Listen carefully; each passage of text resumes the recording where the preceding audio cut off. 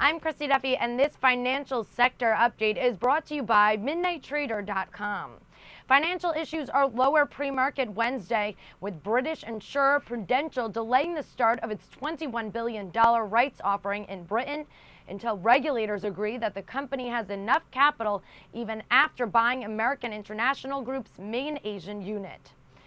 Citigroup launched a $200 million fund to help boost lending to small businesses operating in low-income communities in the United States. I'm Christy Duffy for Smart Trend News. For more on this financial sector report, you can find it on MidnightTrader.com. You can also find more sector reports here on our YouTube channel, Trade the Trend.